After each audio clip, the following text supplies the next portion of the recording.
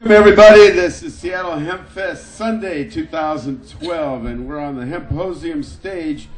Today our discussion is about activism around the country, what's really happening outside of Washington. For everybody to decide what they have to do in this coming election, pay attention to its impacts outside this state. And we got an incredible panel for you, some of my favorite people. And we got Madeline Martinez from Oregon. She's on the a former executive director, now on the advisory board of Oregon Normal, and she is the proprietor of the world famous Cannabis Cafe. Then we got Rob Kampia, the Marijuana Policy Project in Washington, D.C. Rob has been responsible for many of these initiatives. His organization has given help to a lot of the political changes that are taking place around the country. And Tanya Davis, one of my homegirls from Ohio. Tanya is about 5 different chapters of Normal all put together, and is a patient. She can tell you about her own condition, but she's been a constant activist. And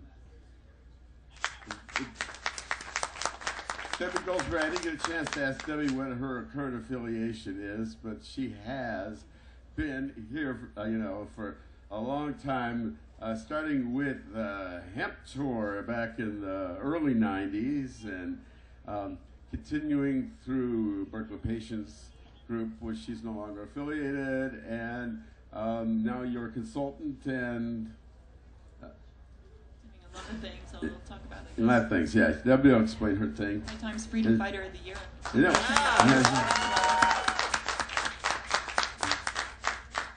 And Lindsey Rinehart from Idaho has got a new initiative she's getting ready to launch, and she can tell you about that. And I'm Donnie Workchapter, and I'm moderator. I'll be back with everybody, go about 5 minutes, 10 minutes with what they want to tell everybody, and then we'll come back with audience questions. Go ahead, Madeline, you want to start? Or just... Sure, why not? Hey everybody, I'm so glad to be at this Hempfest. It's my family reunion, so I'm always excited to get on stage and, just give people the information that's going on in Oregon. And right now, I am so excited about Measure 80. Paul Stanford worked tirelessly and put a huge amount of his revenue, his money into this project, and now we have it on the ballot for November the 6th, and it's very exciting because it will grow our economy. We're going to be saving money in our law enforcement resources, something like, $61.5 million in law enforcement resources that we can use to really get out there and fight real criminals. We're going to be making $140 million will be generated for our general fund, which will go to education, public safety, and health care. And we're also going to have $11.2 million, and I'm looking at my notes here because I'm telling you, in the state of Oregon, when you jump from one ballot initiative to another ballot initiative, here we go again, get schooled. So although I have been the co-chief petitioner of OCTA, the Oregon Cannabis Tax Act, twice, there was a little bit of a difference in it, but the exciting part is that it will create green jobs, and that's what's so thrilling, because unemployment in this country, as you know, is soaring. People are going without so much, and here with our hemp, we have a hemp industry that will really grow our agricultural programs in Oregon. And of course, we want to feed the hungry. We're known for our food bank in Oregon, and we can increase that. The flour from oil that we get the seed and we take the oil out, and what's left is this wonderful flour that's rich in the omegas. I'm just so excited to get out there. We've gotten a couple of unions involved. We have the support of just about everybody. It's kind of rough when the dealers and the police kind of gang up against you. It happens a lot everywhere, and we're hoping that everybody will be supportive. And so far, we haven't really heard from anybody. No real non-supporters have come out, except, as always, law enforcement. But a little bit about the world-famous Cannabis Cafe.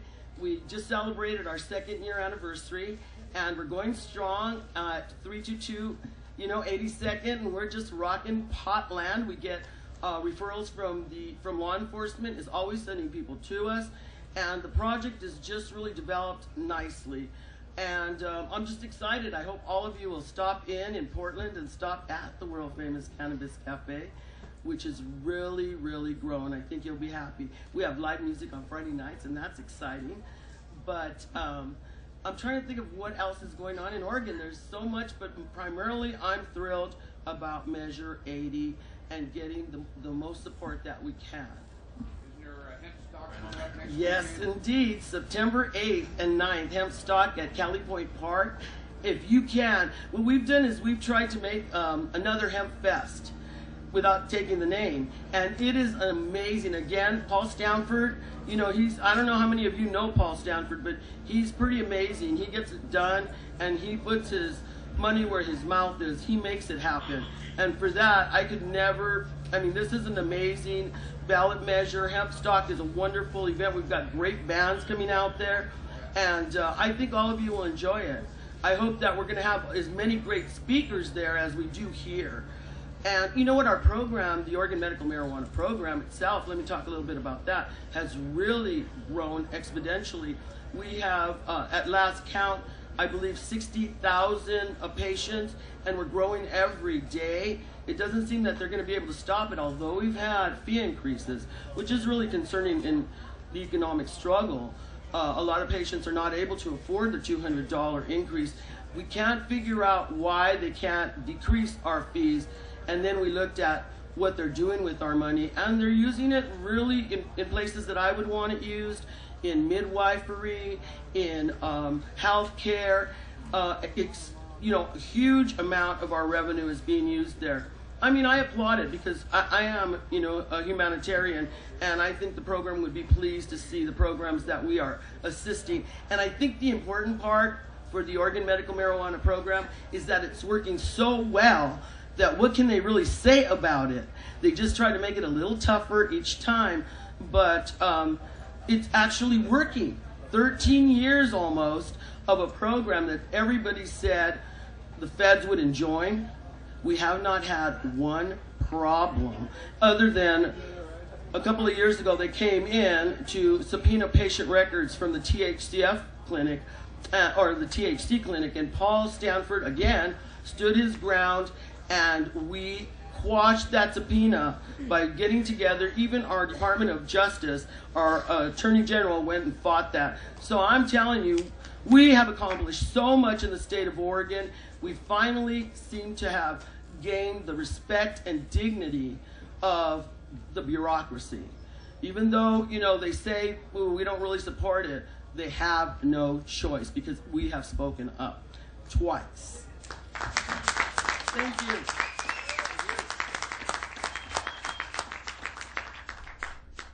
Rob? I don't know why I'm putting on my glasses, but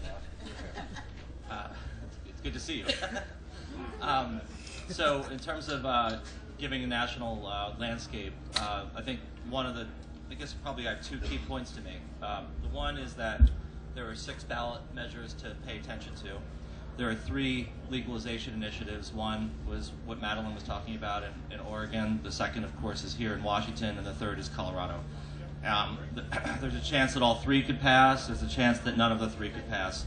But what I would say is that if any of the 3 passes on November 6th, it would actually be, whatever state that is, would have the best marijuana law in the world, even better than Holland, where marijuana is not completely legal. So this is a momentous occasion in terms of 3 legalization initiatives on 3 state ballots in one day. This has actually never happened before.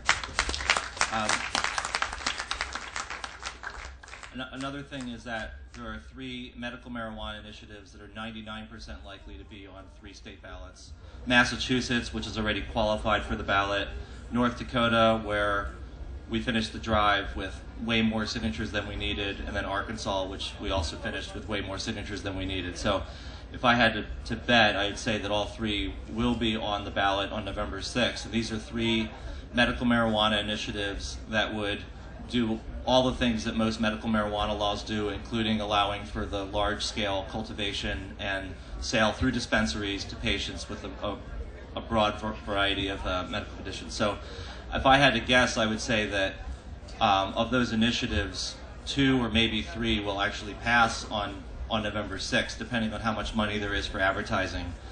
And if those 3 pass on November 6th, then the number of medical marijuana states would go from 17 to 20 in just one day.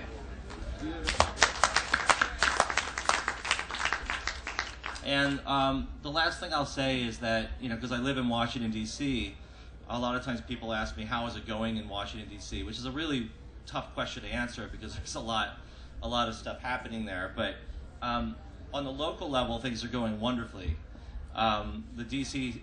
government, the local government, has authorized dispensaries and grow operations. So what will happen by October is that you're going to have 6 businesses growing marijuana wholesale, and then you're going to have 4 businesses selling it retail to medical marijuana patients. So there's going to be 10 businesses operating, 4 dispensaries within the city, and patients, even though we passed the initiative in 1998, and I mean 1998, I don't mean 2008, 14 years ago, the initiative passed, but because of federal obstructionism, there was delay after delay after delay, and now finally this fall, we're going to see patients with 4 medical conditions, cancer, AIDS/HIV, MS, and glaucoma, 4 conditions, being able to buy medical marijuana from dispensaries in our nation's capital, which is going to be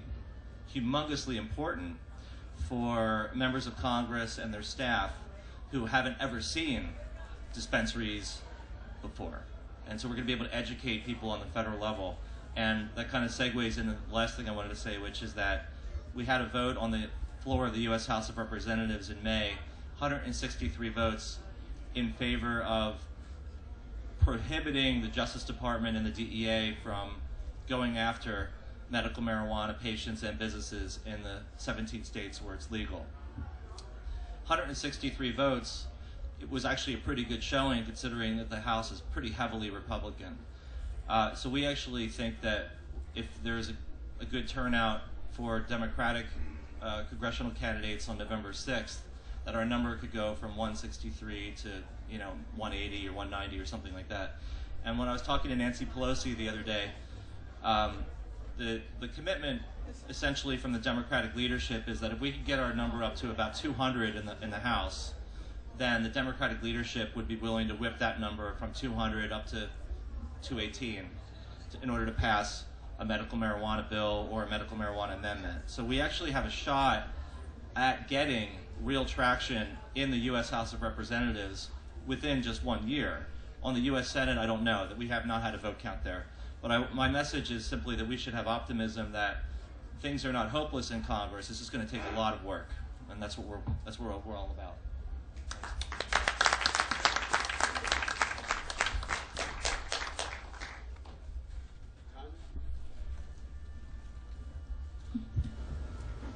It's better if I just kind of lean back, so bear with me, guys.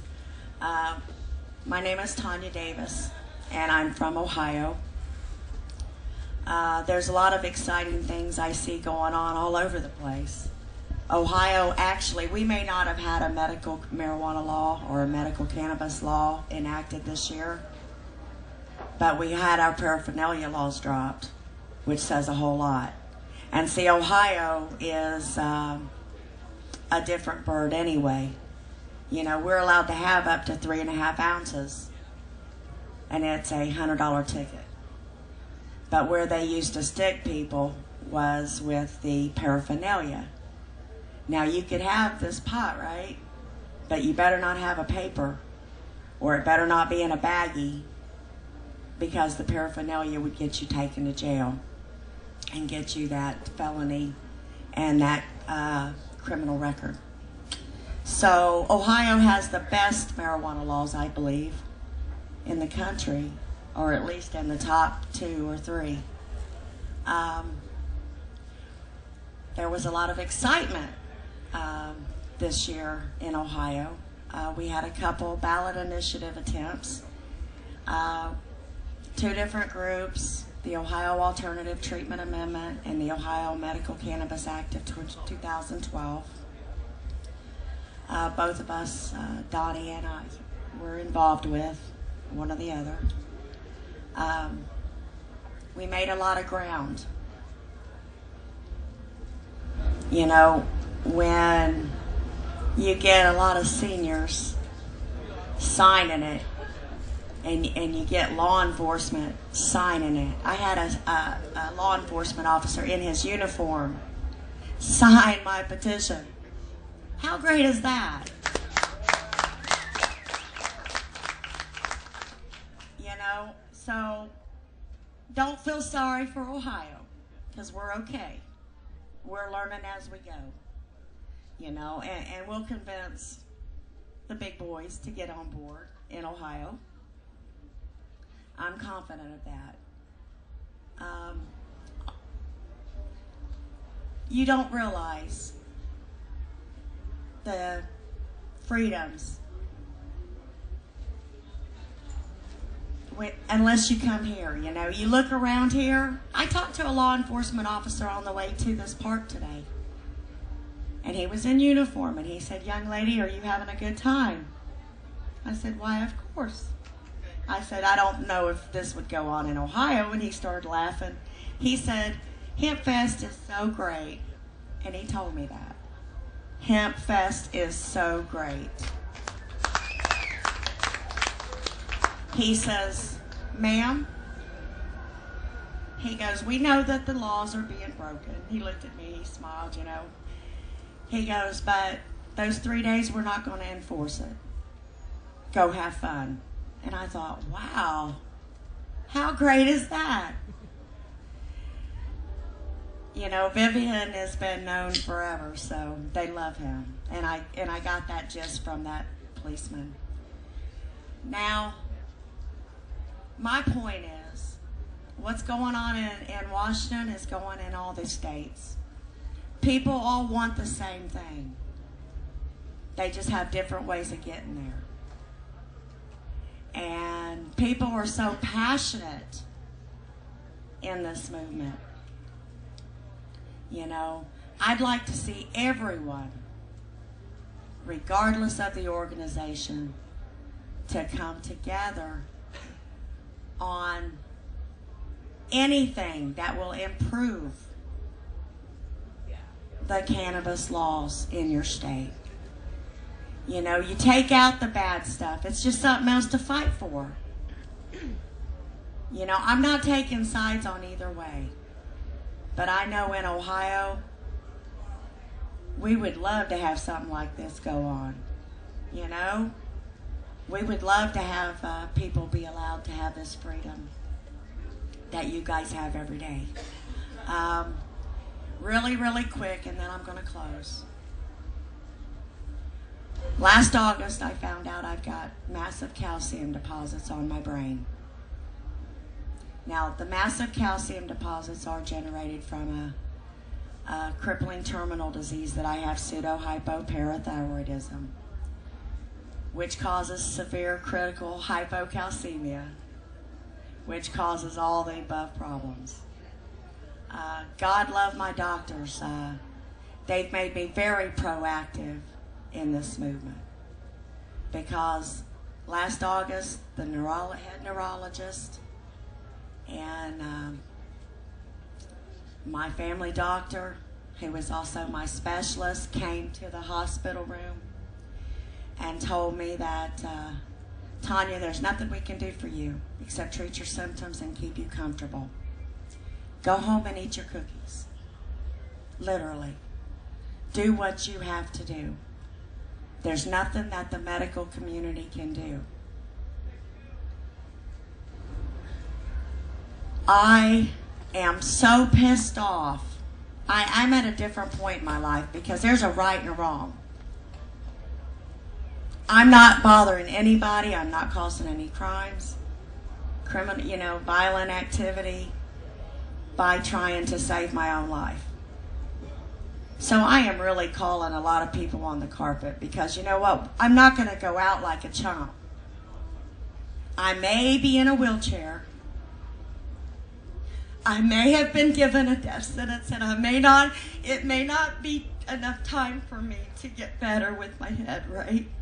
But our government knows that this is a neuroprotectant, and it knows that it's an antioxidant, and both of these I need.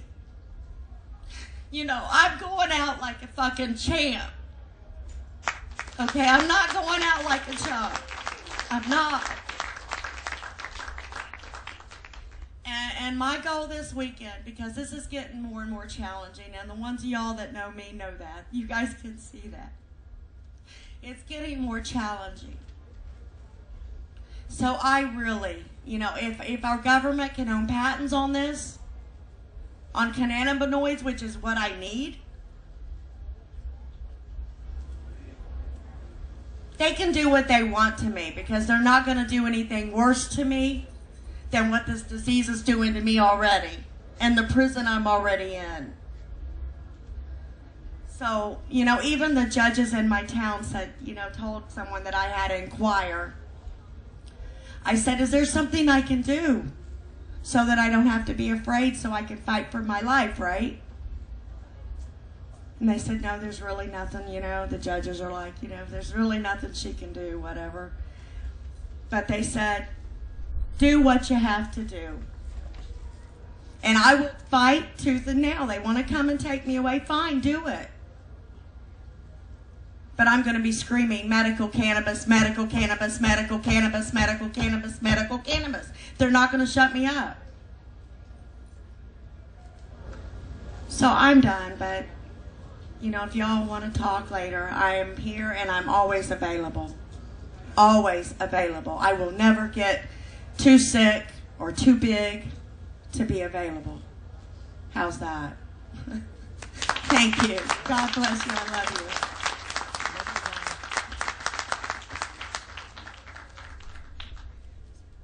Freedom Fighter of the Year, Debby Goldsberry. Thank you, Donnie, and everyone here at Seattle Hempfest. It's so fun to be here from Oakland, California, and representing the state of California to let you know what the latest there is. In California, so many of my friends have stories like Tanya's, and that's what's keeping us inspired despite all the hard stuff that we're facing down there right now. I know for myself, I got involved a long time ago in 1989. The very first time I tried cannabis, I guess even earlier, my first hemp rally was the Great Midwest Marijuana Fest, which was sort of the precursor to this back in 1986, the height of the drug war. The first time I tried cannabis, I felt like my life changed on that day. It changed on a dime. Like I wasn't feeling right in my body or my head, and day one I was convinced.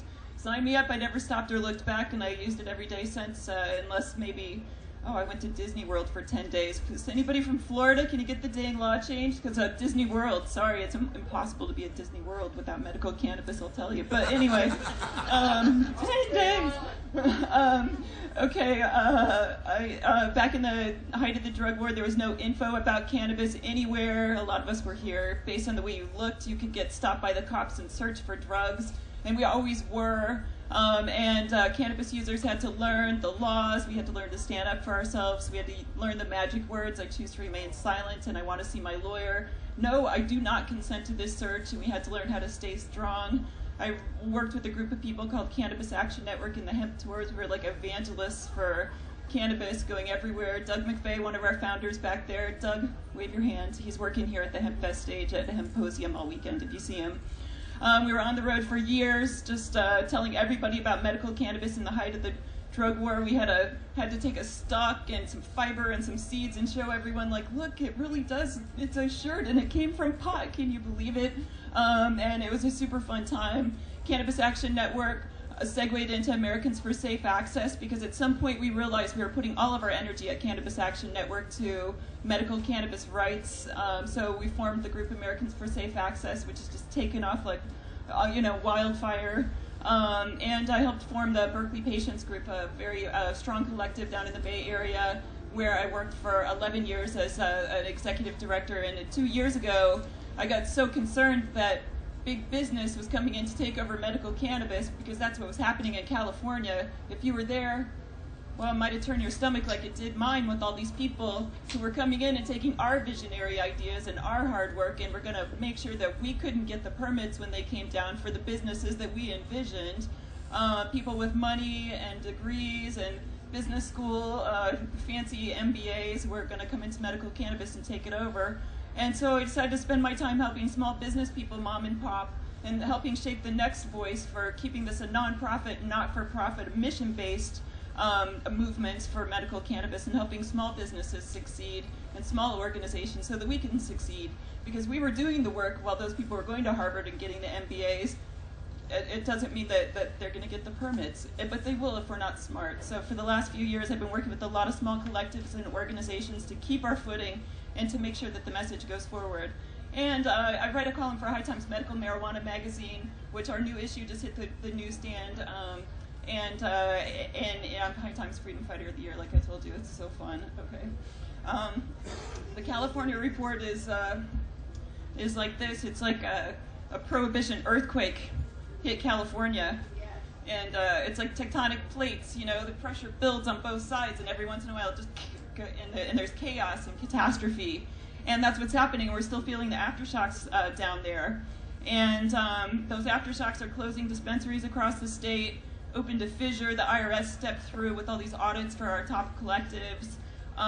Landlords were targeted forfeiture actions aimed to chill the marketplace, to drive people out. And of course, most notably at Harborside Health Center. I believe that on our side, we built the pressure that cannabis as a rhetoric was a fail, and it created the pressure that we should try and avoid and stay away from next time. Our side is in control of our message and how much pressure we exert. So what I believe is that right now we need to repair and rebuild and to keep the pressure down. In California, before this hit, it really started to look like we were all competitors rather than a community. And so I think as we rebuild, it needs to be as a community. And for example, in Berkeley, we've been very successful over there, but we did have a program forever called Be Cool, the Berkeley Cannabis Ordinance Oversight League. We still have to be cool, everyone. With both earthquakes and prohibition, preparation is the key to survival. Our advocates need to build strong foundations and prepare in advance for disasters. We can't predict when or where or how the feds are going to come in again, but we do need to be ready to rebuild and to rebuild fast. Our strong foundations should be based on visionary nonprofits and not-for-profit ideas and values. U.S. Attorney in my area, Melinda Haag, would like the voters to believe that medical cannabis industry has been hijacked by profiteers. Well, it's our job to make sure that it's not, but more so it's our job to amplify our message and our vision so that the truth is told about the medical cannabis industry, that we're mission-based and that we're organized to solve problems in our communities. Cannabis advocates need to build resilient organizations so that we can withstand future attacks. You know, we have to properly register our organizations, we have to pay taxes, we have to follow labor laws, and those seem simple enough, but there was a recent survey of the medical cannabis industry in California, and the #1 problem we have is compliance with these issues. It's not even the feds are #1, it's compliance with the laws. So we need to get professional help to manage these hard issues. They're not simple issues, because there are experienced attorneys, accountants, and other professionals who can assist you with these things. We can even get help with this, the hardest stuff like the IRS 280E, you know, the tax minefield that everyone's going through right now. These issues are manageable as long as you have good systems in place. Being prepared in advance means running a tight organization at all times. Keep your bills paid. So in the worst case scenario, you don't have a big debt when it comes time to rebuild. Have a good safety plan, an insurance plan, good business connections. You know, right now be using good lawyers, realtors, bankers, lenders, and wholesalers, you know, before you have a problem, because they'll all be essential if you have to rebuild after a disaster. And Americans for Safe Access does have a really nice document on their website called RAID Preparation for Medical Cannabis Providers. So go on the ASAP website and look at that checklist. It's a 100-point plan to help you be as prepared and thoughtful in advance of anything happening. And I helped co-author that list when the feds raided Ed Rosenthal You know, the last time the pressure really built with the feds and we had a crackdown, they raided Ed Rosenthal. I'll tell you, in the end, we came out stronger just like we will this time. To accomplish more than just surviving, I believe we're going to need to invest heavily in outside assistance. Many people think that lobbyist is a bad word, but having experienced people who are experienced in negotiating with government at the local, state, and national level working on our team is absolutely essential. Medical cannabis advocates have yet to make a big impression on Capitol Hill or in our general assemblies in our states, for sure in California. Cannabis advocates, we should join together and we should invest in respected lobbyists to amplify our messages so that they're heard and acted upon. We won't be able to accomplish this goal unless we expand and develop our political connections.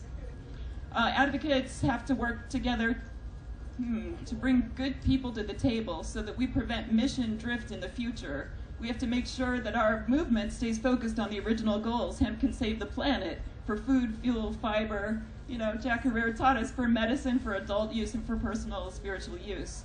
We need to avoid seeing this as a business opportunity. We need to make sure that our small organizations succeed in the future.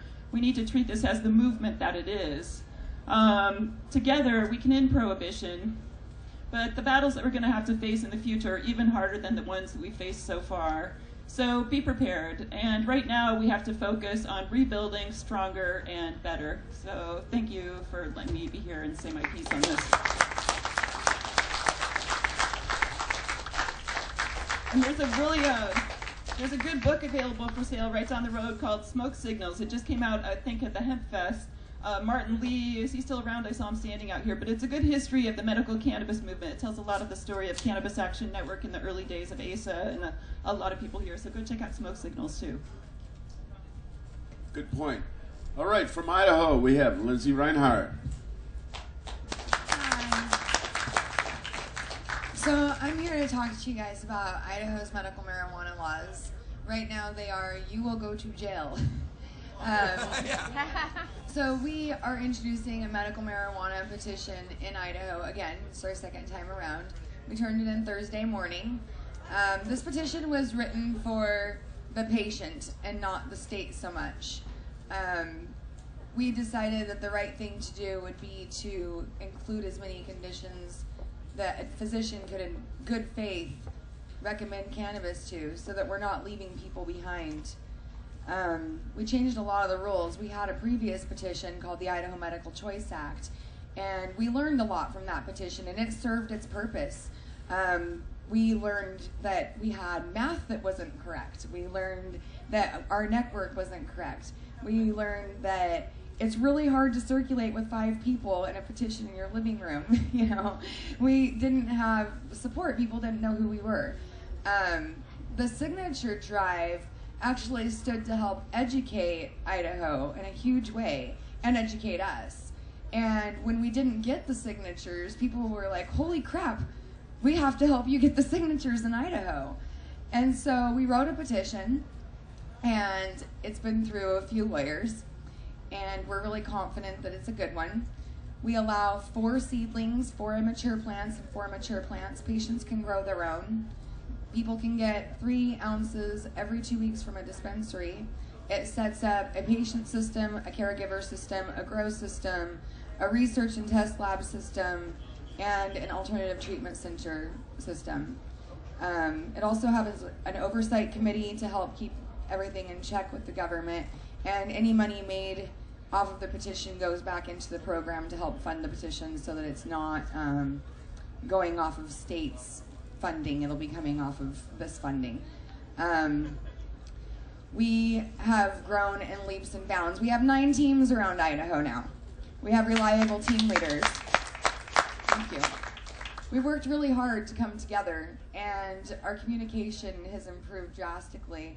You wouldn't imagine the power of Facebook. I couldn't pay enough for the services that they give me for free to help do this.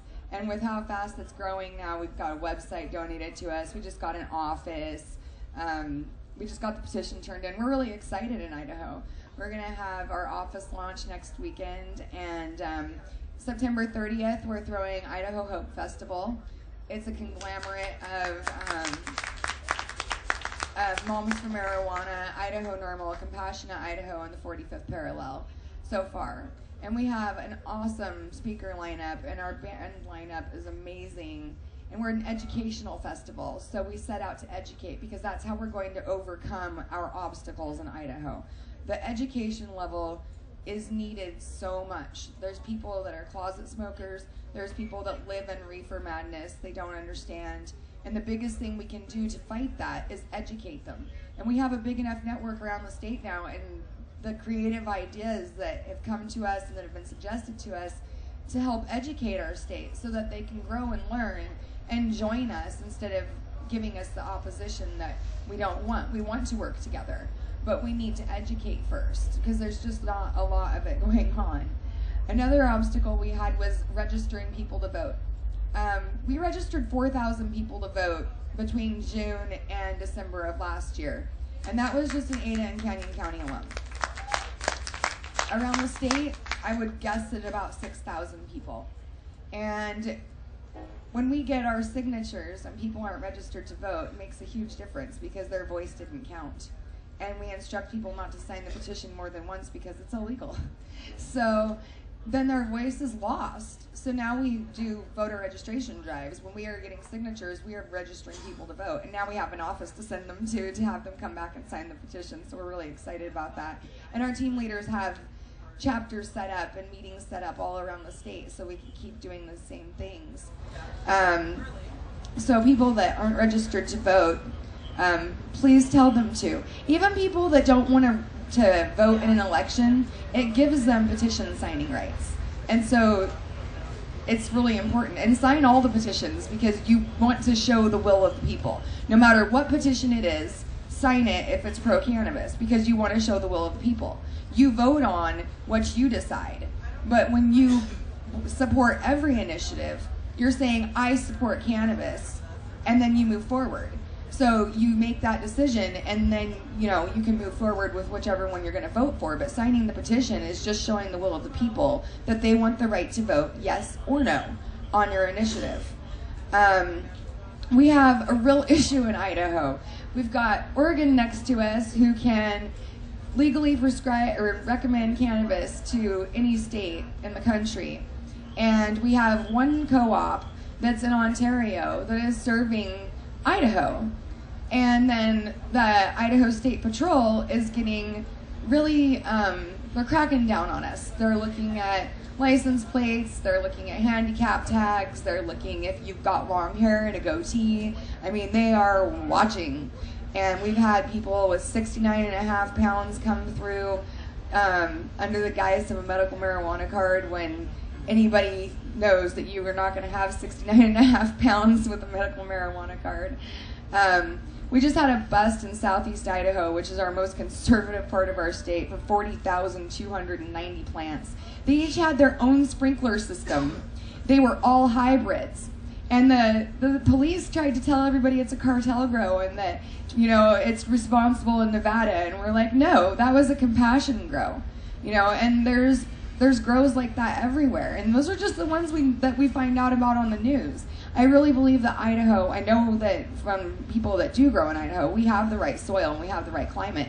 But we also have a lot more going on in Idaho behind the scenes that anybody will talk about.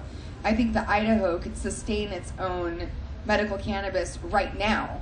And I think that we need to move forward with that. So we're going to do PSAs, and people have been offering to help us with that. We got donated a website, so that's been good. We got donated our printing, so that's good. We have this thing, though, where people, I really want to make sure I touch down on this well. Please do not come to Idaho and show your medical card. Please come to Idaho and visit us. We're nice people. We have great rivers. We have awesome mountains. We have a lot of outdoor recreation if that's your sort of thing. But please do not show a cop your card. You effectively give that cop probable cause to search your vehicle if you show them that card until this initiative takes place.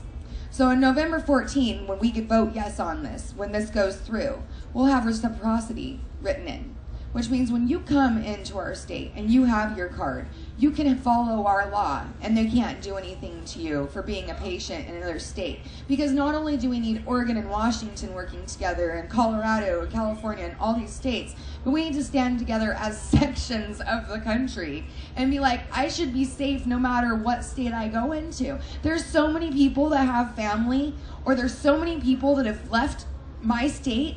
They're called Idaho refugees here, and Oregon and Washington. Because we have people, we have the founding director of Moms for Marijuana that moved away because it wasn't safe for her to have medicine. We have Russ Belville. He had to move away. It wasn't safe for him to have medicine. We have all of these great people that we put out of Idaho, and then it's my job to bring them all home because we need to change the law. I know that when we change that law, a lot of people will come home, and I know that people won't be scared to travel here, and I know that people won't, in Idaho, and I know that people won't be scared to live there anymore. I myself have multiple sclerosis. Several of my team actually has multiple sclerosis. We have a lot of cancer patients and a lot of fibromyalgia patients. And when I first got involved with this, I jumped in head first because I have MS and I wanted to fight for my condition. I'm on a time clock. Basically, right now I have relapsing remitting, but it's aggressive. So if I don't get it stopped, it will turn into progressive MS. If that happens, then I'm going to have more increased symptoms. I'm going to have uncontrollable muscle spasms. I know what I would face, and I would rather not do it. But I would also not like to leave my state, nor do I think I should have to. I love my state. I don't think that I should have to move away just because I want to treat my body with medicine that is safe and non-toxic to me. When I got involved, I have to admit, it was because I wanted to change things for me. And then my eyes got wide opened. I mean, people came out of the woodwork, and I hear these stories so many times a week of people that have cancer or have MS, and they're in jail for treating their disease. They get thrown in jail. I have one volunteer. She refuses, I love her, she refuses to quit treating her MS with cannabis no matter how many times they throw her in jail. And it's sad to see because she will totally just put herself out there for that, but at the same time, our state's calling us criminals when we're not. And it's not fair at all. I have people that write me all the time and ask me what they should do. If they just got busted for possession, it happens all the time. And I don't know what to tell them other than, don't admit anything, and if you're a patient, you need to tell them that you're a patient if you have to go that far. And that's in court. Don't ever admit that to a cop. But I really want to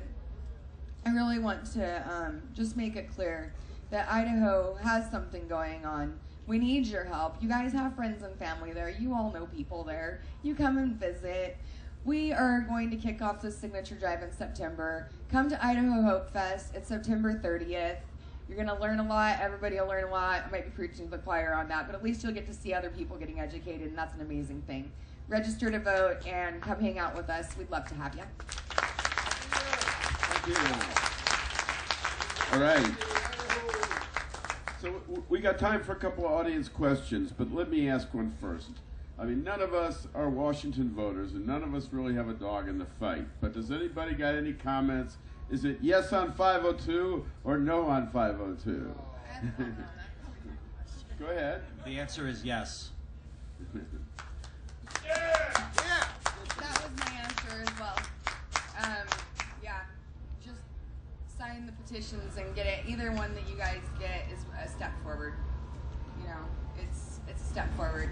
And we follow Washington and Oregon. It's your constant leaders. We've got like a little big brother arm around us showing us how to do it. And so the further that you move forward and show us how to move forward, the better. Well, I would like to say to everybody, I think that you should vote yes on it, and I understand that there's problems with it, and sometimes we have to hold our nose and do things that aren't always as beautiful as we'd like them to be, but I believe that every step forward is a good step. And, I've listened to both sides of the story, but let's stick together, team, because that's how they divide us. And I know it's odious sometimes. Believe me, I've stood up myself for initiatives and ballot stuff that's made the ballot that I really didn't believe in. Once it makes the ballot, though, I jump on board. I said this at SSDP because we had 3 competing petitions out there. And in my personal opinion, I don't care which one of them makes it. I just want to be on the fucking bus. Okay? And now Measure 80 has made it, and I'm there, and I'm supporting it. When 74 made it, I was there, and I supported it. I am a patient advocate. So anything that makes money on the backs of patients, I'm serious. I run a cannabis cafe. It's $5 at the door. And you can smoke all day free. And because I support patients, I run out and I put my own stuff, you know, and this is the way it is. But you got to support every measure. Sometimes you got to hold your nose and do it. I'm on the board of Normal, so yeah. It's a rough, I know, it's rough. I got you. A lot of people are going, Normal? What the hell are you doing? But, you know, I'm there. Sorry. I'd like to add something to what I said. When I say vote yes, I mean vote yes for legalization. If there's decrim petitions, if there's legalization petitions, those are the ones that you want to vote for. I think that every initiative that you do decide to vote for, you need to thoroughly research before you cast that vote. I think it's a personal decision. And putting patients first is always going to be my #1 priority. But voting anything forward is a step forward, and we need to support moving things forward. Okay, we got time for one audience question, and we got to go. Russ. Question for Lindsey. Idaho's kind of unique. It's the only non-medical state surrounded by 4 medical states: Nevada, Montana, Washington, Oregon. Do the effects and the stories and the headlines coming out of medical from those states have a good or bad effect on what you're trying to do in Idaho? Russ is asking if other states, what's going on, good or bad, affect our medical. And yes, it does very much. Where we've got Nevada and we've got Oregon and Washington, Montana, and Canada, the laws that go on and the things that happen definitely flow over to us. It shows arguments that will come up in the future. It shows arguments that are happening now. It causes arguments, but it stirs discussion. So when people bring in that amount of cannabis, or they have this gigantic grow, some people could say, oh, that's really bad for medical because they're not using it for medical, they're using it for recreation. Or you could say, no, that's really good for medical because it shows the need to make it okay for the patients to have it. So it's a double-edged sword with that one. I mean, some things people, it's a glass half full, you know, half empty kind of thing, really. All right, we got 1 minute each to wrap up. Give your websites, say what you want to say.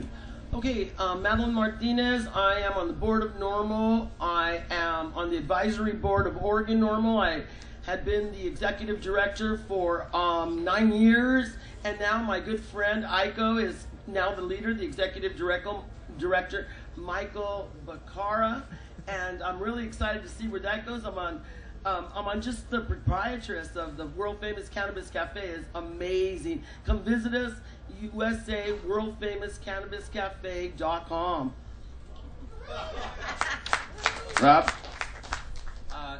Yeah, so my message, I guess, would be that if you live in the 3 states where we're running ballot initiatives, Colorado, which is legalization, and then North Dakota or Arkansas, if you either live there, have a presence there, have family or friends there, get them in touch with our campaigns in those 3 states. We're looking for volunteers, we're looking for dollars, whatever anyone can contribute to those 3 initiatives would be greatly appreciated. And our website is www.mpp.org. Tanya? My message is, you don't have to change everybody's minds at once. Just change one person's mind at a time. And you do that by your own behavior. You know, everyone is watching you. They watch what you say, they watch what you do, and how you act. And we have to change the minds of the conservative folks, the everyday folks. We're at folks of like minds right now. But when we're out of here, we need to conduct ourselves like everyday people. You know, you can go to a normal life. I was featured in that. Rob Kampia was too, wasn't you? I thought maybe. I thought I saw you somewhere. I hope so anyway. Or I'm embarrassed, but that's okay. My thought process has changed, Rob. Sorry, it was probably Owen Wilson or something. I'll plead the mental problems here right now, okay? But I'm not having them right now. I'm on Facebook. I'm on the steering committee of, or the leaders committee with Normal Women's Alliance. Ohio Normal, Miami Valley Normal. You're right, I am a lot of normal. But you know what? I do think that no one deserves caged up for making a choice. I don't care if anyone thinks it's a dumb choice or not. So what? It's their choice, and unless it's harming someone, don't bother me with it. Debby? Let's see, my final message is get ready for the fight of our lives. We're going to end this 100-year cannabis prohibition, but it's not going to be easy. You have to know the magic words, I choose to remain silent, and I want to see my lawyer, and use those words. And you have to know how to say, I do not consent to this search. Medical cannabis is at risk right now. We could actually legalize cannabis and be out of a job at the same time, because the 1%ers swoop into our movement and take over our visionary hard work, and we have to be prepared for that as well. Get prepared, people. We're going to end prohibition. You can find me on Facebook, Debby, D-E-B-B-Y, Goldsberry, and I'm on there all the time, and I love to talk to people and make new friends, and I hope to see you there. Oh, and get High Times Medical Marijuana Magazine. I'm in there every quarter. Lindsey? We've got CompassionateIdaho.net org and com reserved right now. I think we'll probably have net up first. Right now it's CompassionateIdaho.webs.com. Also, there's IdahoHopefest.com and IdahoHempfest.com. Both go to the same place. And Idaho Normal. So if you guys want to check those out, that would be great. Any of those things, they all have a donate button. We appreciate everything we run off of donation, and that is it. So if you want to go hit that button, we would love to have your help. And join us at our festival and support medical marijuana for Idaho. All right, let's get a hand for our panel here. Madeline Martinez, Rob Kampia, Tanya Davis, Debby Goldsberry, Lindsey Rinehart. Coming up next, we got the business of cannabis, expert advice before you